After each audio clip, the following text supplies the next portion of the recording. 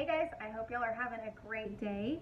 I mentioned in my last video about an appraiser that has come and spoke with our group and just gave us some information on some of the rules changing and just questions that they get, common questions, and they gave us a list of about 30 things, so I thought I'd give you guys let's do a video every 5 items or so, and I'll make sure that you guys have that information as well.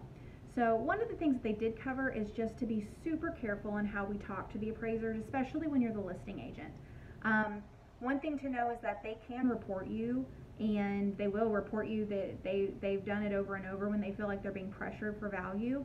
So you want to be careful.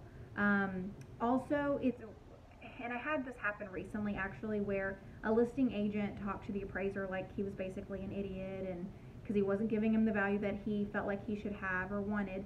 And so whenever we were trying to communicate with the appraiser on some things, it was super hard to get through to the appraiser. And it's completely wrong that ego should come into play when it comes to appraisers, especially since we're just trying to help out customers. But across the board, it does come into play. And so when you are the listing agent, you definitely don't want to talk to them in a manner like they're an idiot, just because we need them on our side for sure. One of the things too that they said that I thought was just such a profound statement that I feel like could be a quote is the appraiser said that we don't give value. We never give value. We just recognize it in the marketplace of where the house is. And I thought that that was very profound, because it's true. They don't give anything value. They don't make anything valuable. They just recognize it. So I thought that was pretty cool. But anyways, on to the points that they gave. Number one is with handrails. FHA does not require handrails any longer, but it's still up to the discretion of the appraiser to recognize if it's a safety issue. So just know that if it is a safety issue, if it looks like a safety issue, they can still call for it.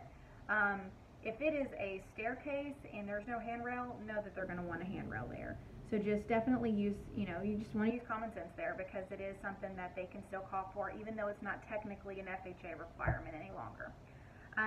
The second thing that I was looking at was on broken windows.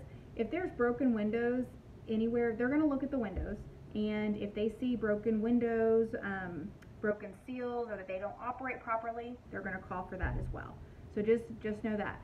Whenever I bought my house 12 years ago, and I thought that the appraiser, there was one window that was broken, and as a buyer I probably should have pointed it out anyways, but there was a window that was broken, and appraiser never called for it, and I just thought that that was interesting. So appraisers don't always catch everything, but if they see it, they are going to ask for it to be fixed.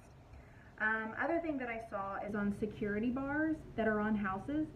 They just have to have the ability, if there are security bars, they have to have the ability to be unlocked from the interior of the house. If they can't be unlocked from the interior of the house, they'll require them to be removed. So just FYI on that. I feel like I've seen several times where security bars have to be removed, and this must be the reason, but it has to be able to be unlocked from the inside for safety reasons, obviously. So anyways, there's 3 things right there that to think about. If you have any questions, let me know. But I just little by little we're going to go over several of these just to make sure you guys are aware. Alright, I hope y'all are having a great week. Let me know if you need me to pre-qualify anybody for you. I'm here all week long. I will talk to you later. Bye.